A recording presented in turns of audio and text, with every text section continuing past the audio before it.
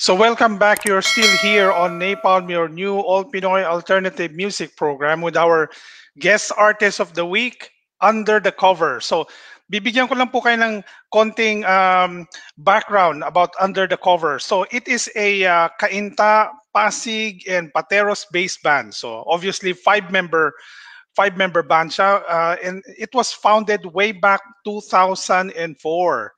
So they were previously known as the Toy Box, yung banda po nila Toy Box. But from 2012 all the way to the present, the band changed their name into Under the Cover. And their last major performance po was way back 2017. So medyo nag-hibernate sila ng konti, pero thanks to our pursuit of bands like this, NAPALM, and we are now bringing them back on the stage para medyo ganahan ng konti.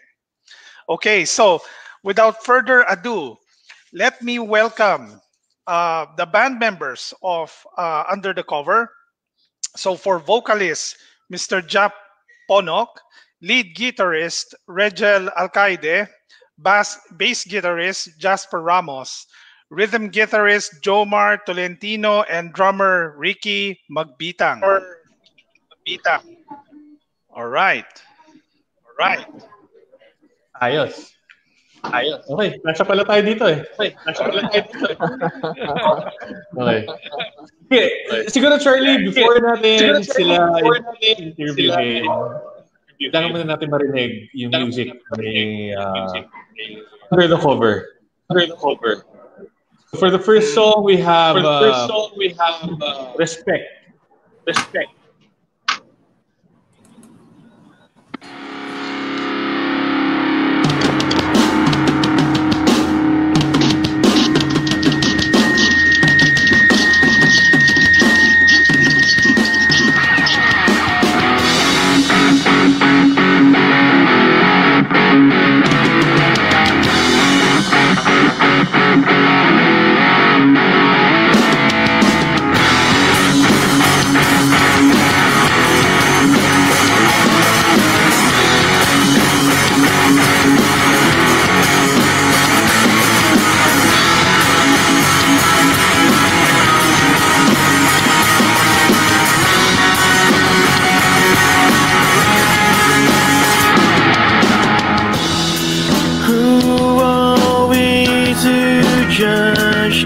For everything that we see, for all the things we wanted, such words are just for free. Hold my hand and don't let go.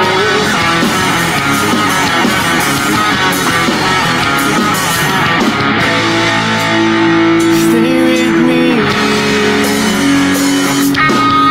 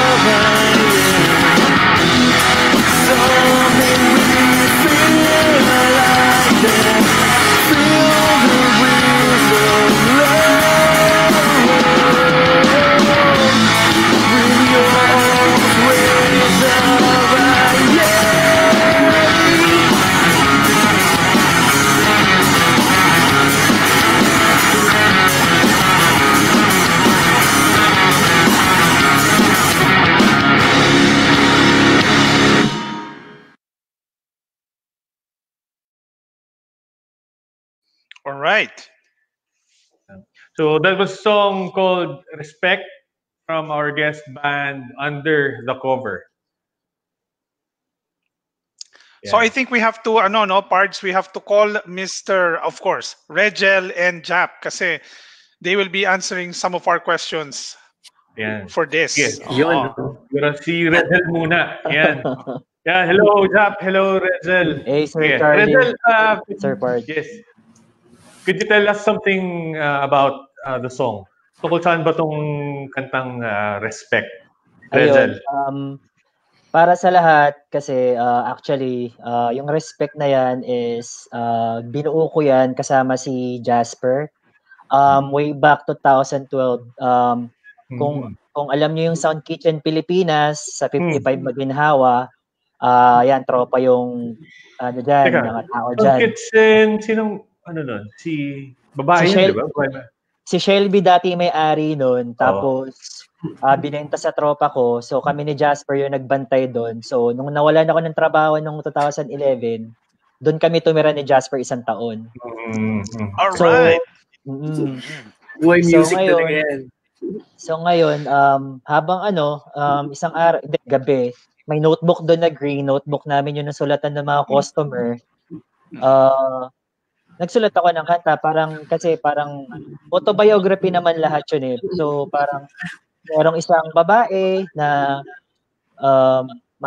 syempre may jowa, tapos nag-aaway sila palagi, tapos si babae nagkaroon ng friends sa isang guy, pero si guy hindi naman niya tipong tinitake advantage yun, pero he's into like go pa rin dun sa relasyon nung lalaki, nung din ni babae tsaka nung boyfriend niya. So parang even though si babae is yung attention niya is napupunta sa'yo, si guy sabi niya hindi. So respect lang para sa relasyon yung dalawa nung guy. So pinupush niya pa rin sa babae na mahalin niya yung boyfriend niya, parang ganun. So yun yung story ng respect. So Hindi naman ikaw to. Hindi naman ikaw to. Hindi. True to life yan, Pards. True to life yan. Hindi, tinatanong mo, baka Regel yun eh. Baka nahihiya lang sasabihin eh.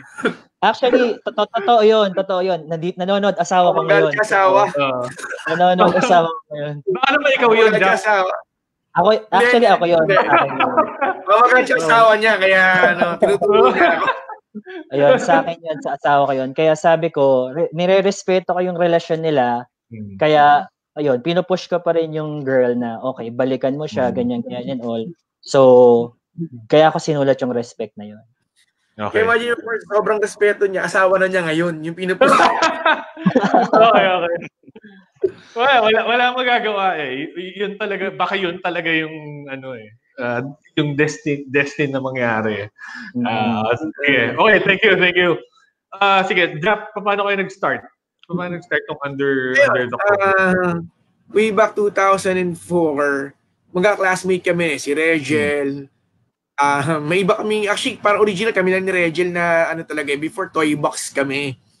Meron bayista natin yung una babae. Tapos, drummer namin, nagkasakit kasi yung drummer namin eh. Kumbaga parang nagkaroon siya ng infection sa, kung kidney or liver.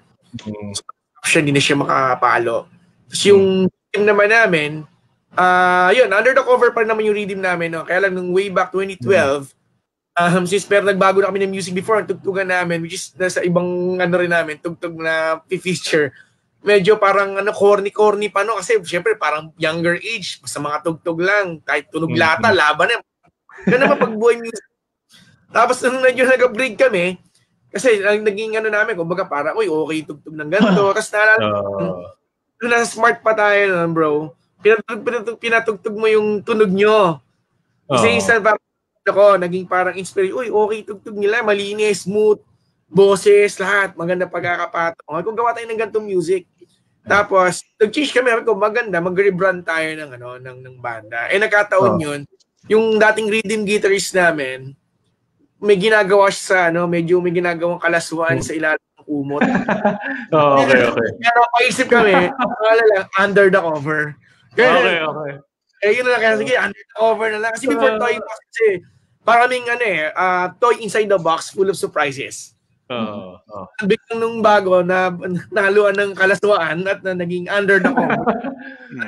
Which is, okay naman, kumbaga naman, na-enjoy naman namin pag nag-ano kami sa mga, before nag-gigs namin, like B-sides, yung mga, ang dami, ibig sa Mandaluyong, Autonomy, mga ganun. Super okay. Under the cover, stick pa dating urban dub, parang mga ganun dati. Pero yung mga urban dub. Speaking of urban dub, what influenced your music? Ano yung mga pinapakinggan yung banda? Kumbaga, syempre, mag-reflect yan doon sa ano nyo eh. Iba-iba. So, kanina parang, sige, mga top 3, ganyan. Actually, ang dynamic namin kasi. Ang dynamic kasi namin, bro. Iba-iba ako, gaya ako. More than ako OPM person ako More than ako Sponge Cola. Mga ganun ako. Si Regel and Franco, yan. Yung drummer namin before, yan. Pero before kasi, meron pa yung pop. Nag-MCR pa kami, yung sa international, nagpa-punk before. Pero kasi dati, di ba? Dati. Grunge talaga yan. Nung mga 90s, early 90s, mga late 80s. Ang Garden. Nagbanda talaga ako dahil sa Silverchair. So, simula nun, iba talaga yung writing skills ni Daniel Jans eh. So, pati yung galaw niya, yung pagkembot niya, yung facial expression niya, yan. Medyo ina-adapt ko yung mga yan pag natugtog. Pero in terms of writing skills siguro, it's more on nag-resort ako ng kami nila Jap na autobiography style na lang talaga. Like, kung ano yung pwede mong ikwento sa ibang tao na nangyari sa buhay mo into sa music, platform ng music. Kumbaga, hindi mo naman kailangan ikwento buong detalye, gawin mong kanta. So, ganun kami nag-resort tapos nilalapatan na namin ng tono kapag kung ano yung magandang riff, remedyohan natin, sariling rendition, lahat-lahat. Tapos, meet up, okay, practice it. Yun, buo. Yan, sige. Tsaka kayo, man-influence ko kayo niya. Sige, para makarinig tayo ng more music from our band, Under the Cover, here's the second song entitled Post for Your Love. Ayan. When two worlds are different, what will I do? Will I continue to love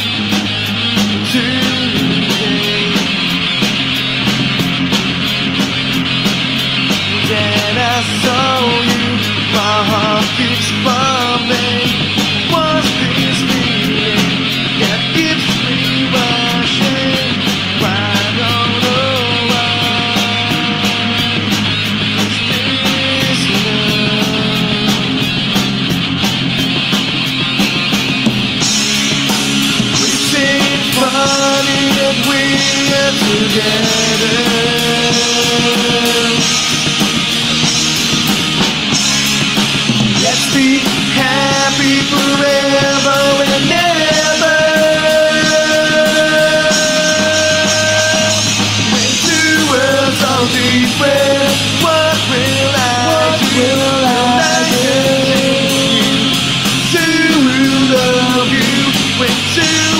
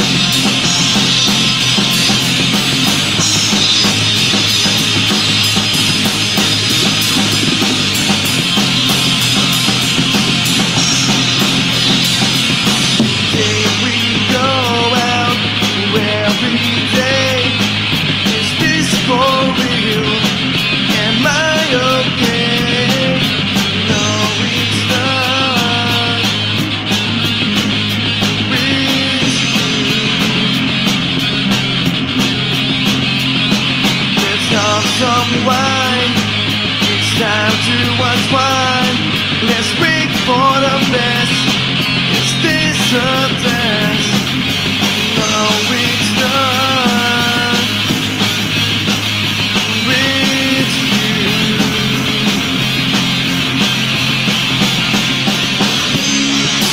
We sing party and we are together.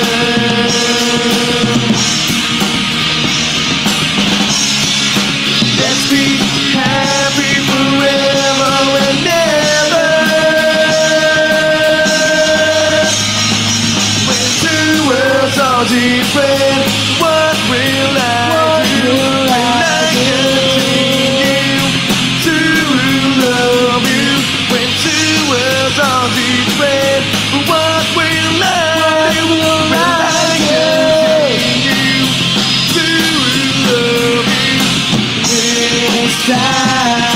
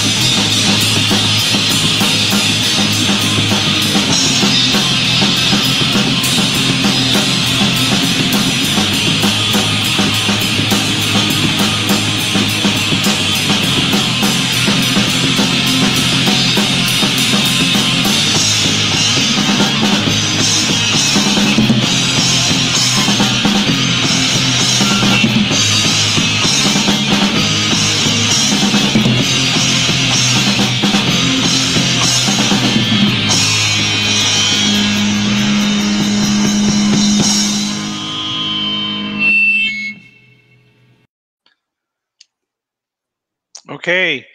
So I think we will pause for a short break. Stay tuned here on Napalm, your new all Pinoy alternative music source.